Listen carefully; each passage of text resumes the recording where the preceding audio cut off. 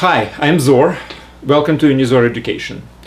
This lecture is part of the Advanced Mathematics course for teenagers presented on unizor.com, and that's where I suggest you to listen to this lecture from. It has notes together with the lecture, so it's very useful for you. It will be like a textbook, basically. Now, today's lecture is dedicated to something which is quite a remarkable thing in mathematics. It's called Euler's formula. Euler is a 17th, 18th century mathematician.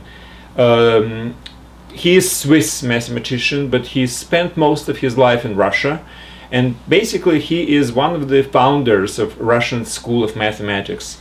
Actually, even right now, many textbooks which students in school are using, it still originated back in the Euler's time. That was a very, very long time ago.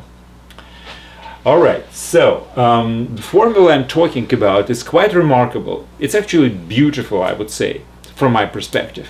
That's how it looks like. E to the power of ix is cosine x plus I sine x. Now, it's really remarkable in the way that it connects together something which is algebra and algebra of complex numbers and trigonometry, and also to explain how this whole thing actually is related, I will use geometry. So it's a synergy of many different mathematical subjects together into one particular formula. Frankly, I think that this formula is probably as beautiful, if you wish to use the statics term, as the famous Einstein's formula from theory of relativity, where energy is related to mass and the speed of light. I mean, it's really recognizable by many people, although it is really very, very not very obvious formula at all. So this particular relationship is, you know, something which was like a, I don't know, some kind of very, very bright result of a very, very bright mind. So this formula in mathematics is also a result of a very, very bright minds who basically came up with this formula. Euler wasn't really the first one to mention something like this, but he basically put some very solid foundation. So let me talk about this formula. What's really unknown in this? Well, first of all, the exponent is complex. We have never actually seen the complex exponent, and we didn't define it yet. So how can we say that this is equal to that if we know what cosine and sine is, but we have absolutely no idea what the left side of this equality is? We don't know how to raise the number into a complex exponent. So that needs to be defined. But to define it properly, we have to define it in a way so this definition actually complies with all the properties which we already know about exponential functions. So let me just start with something which is basically the properties of exponential function, and these are properties which we would like to preserve in our new definition. So what's the basic properties of exponential function? If you have something like this, where a is a base and x is exponent, well, you know the few properties. A to the power of 0 is always equal to 1, as we know. Also, if you have sum of two numbers, x plus y, I'm talking about real numbers, of course, it's a real function. So that's the product of two different exponents. And finally, if you have something like this, the product of exponent, that's actually a sequential usage of the power. Or if you wish, since the product is commutative, you can put it a to the y and then to the x. So these are properties which, no matter how I define my complex exponential function, should actually be held. And this is basically a subject of something which is, you know, completely separate thing.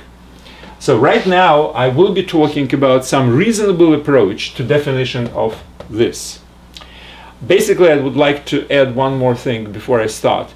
The real proof, if you wish, of this formula, or a little bit more rigorous explanation of why the formula is such and such, is basically related to calculus. However, I will try to bring some reason, some real foundation why this formula actually takes place without using the methodology of calculus. Just using whatever we already know from trigonometry and the functions. So, what do we know about this? First of all, what is e? E is a number which we have already defined before as being a limit of 1 plus 1 over n to the power of n when n goes to infinity. This is basically a definition of e, and we have proven that this is a reasonable definition. If you remember, we have proved that this particular expression is between 2 and 3. It's bounded on both sides, and it's increasing as n increases to infinity, so it must have a limit, and that's why we have basically assigned this limit to the letter e.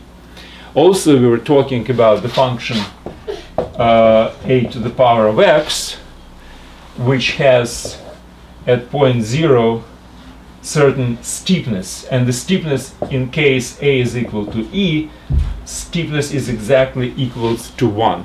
So it's at 45 degrees, this particular tangential line. So these are properties of the e, and that's the definition actually, and properties of e. Now, here is a very important factor.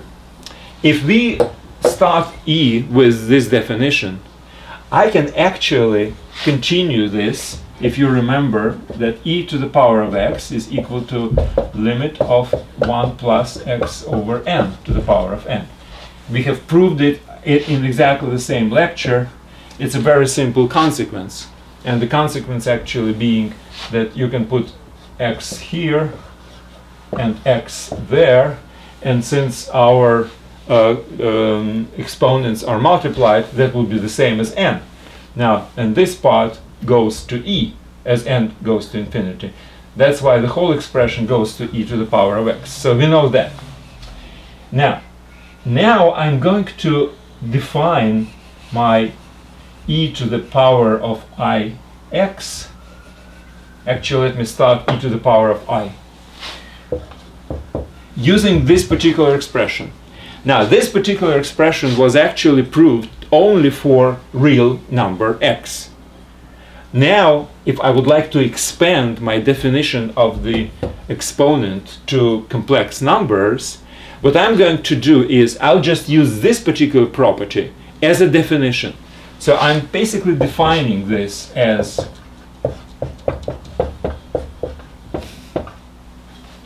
so now, instead of real x, I'm using a complex x, the I. But what's the difference? Now, this, we don't know what it is. It's basically an undefined thing, right? Now, this, on the other hand, is something much more familiar, because this is division of the complex number, this is addition of the complex number, and this is raising of the complex number into an integer power. So we know how to calculate this, and that's why we can actually use this as a definition of this. Now, obviously, I'm not going to really prove that the limit exists, for instance, although it can be done in some way. This is beyond the scope of this lecture.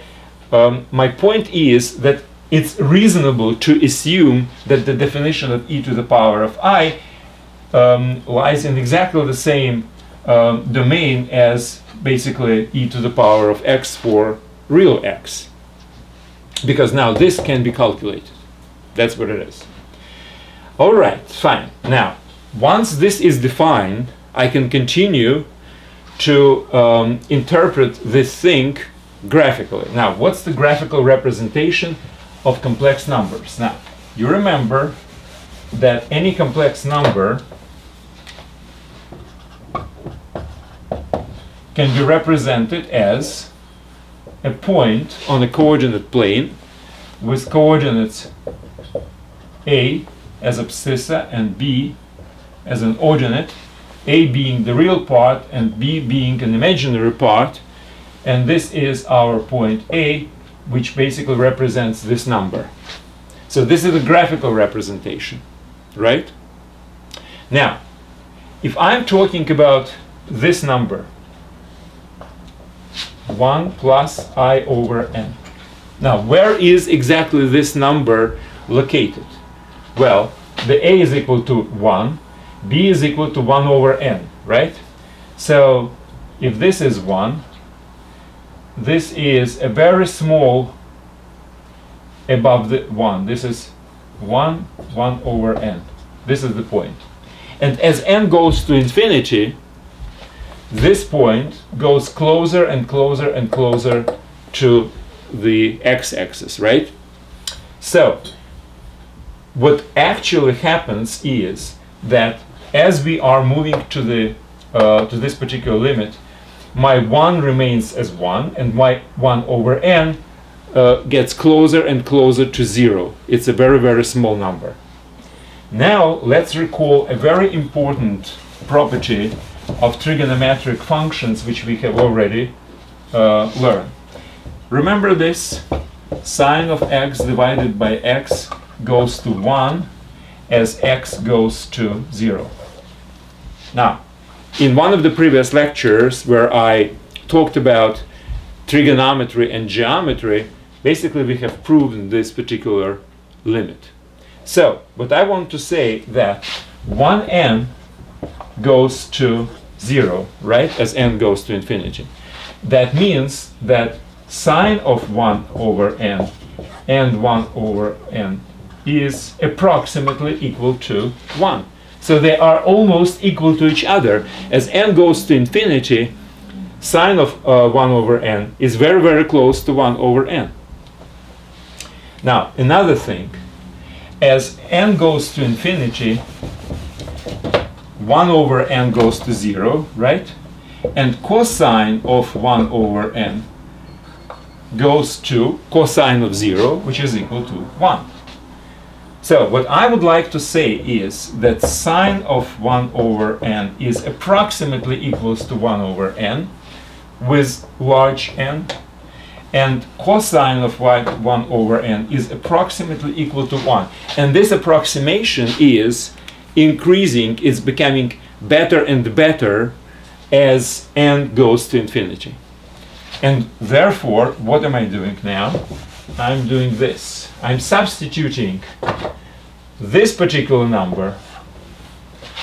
1 I will substitute with a cosine of 1 over n. And I over n, I will substitute it with I sine over n. Right? Because 1 over n is almost the same as sine of 1 over n, and 1 is almost the same. Now, why did it do it? Okay, very simply.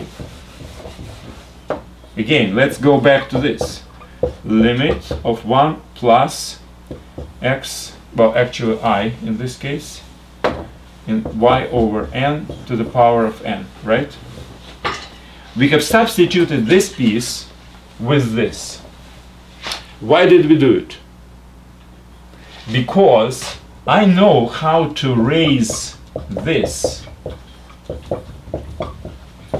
into the power of n. We have to raise it to the power of n, right? I know how to do it.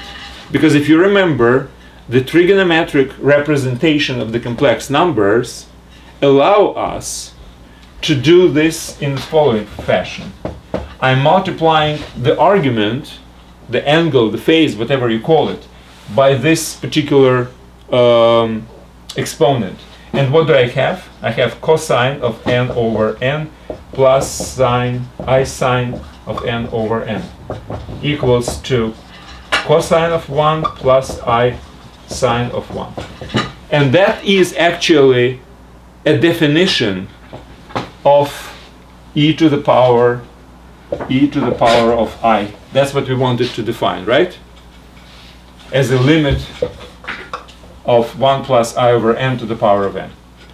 So we have basically concluded, and again, this is not a rigorous proof. This is just an explanation. It's some reasonable consideration of the fact that this is equal to, let me write it again, that this is equal to this.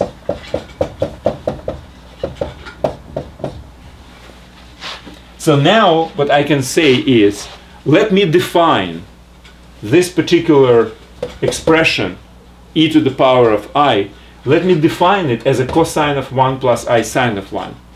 Now, it's a different story about how to prove the reasonability of this definition. That it actually takes all the properties of the exponential functions and remains, all these properties remain true for this particular definition. But we will do this in the proper time. Right now I'm just concentrating on this. And now let me continue. If I would like to do this, what is this? This is the property which I presume is retained, right? And that's why it's this.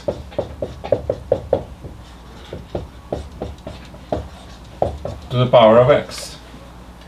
And again, we know how to raise the complex number in its trigonometric form, how to raise it into a power. You just multiply the argument.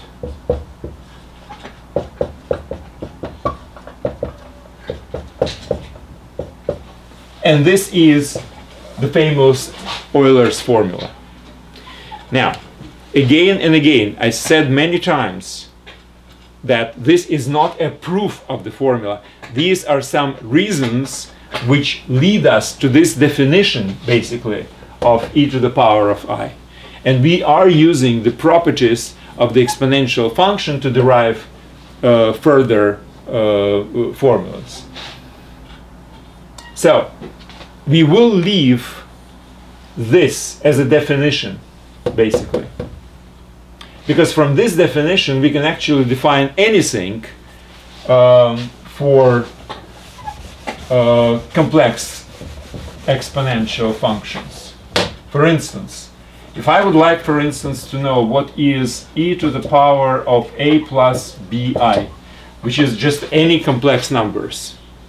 Well, I know that if I'm adding two different numbers in the exponent, it's the multiplication, so it's e to the power of a times e to the power of bi. And e to the power of bi, we already know what it is.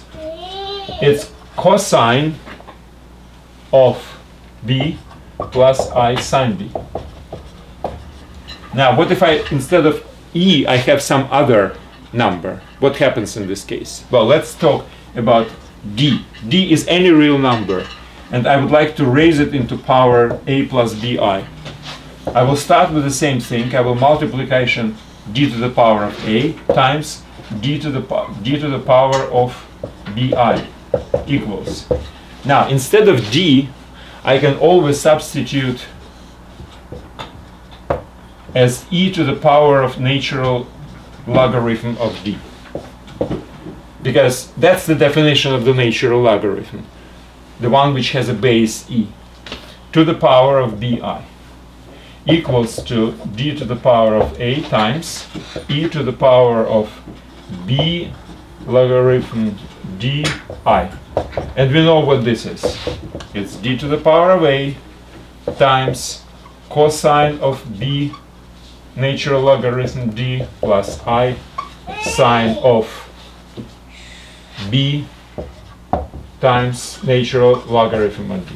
So that's basically how we can raise any particular number, real number d, into any complex power. Well, that actually ends my lecture, which defines the concept of complex exponential functions and the Euler's formula, which is again very famous formula. in analysis. And what I wanted to do is just to introduce you to this formula in its original formulation, without resorting to the methodology of calculus, which is a little bit more involved, etc., and we will probably do it in due time. But right now I just didn't want to resort to these mechanics. I just wanted to use some reasonable approach, some explanation of this particular concept using whatever we already know by now. Well, that's it. Thank you very much and good luck.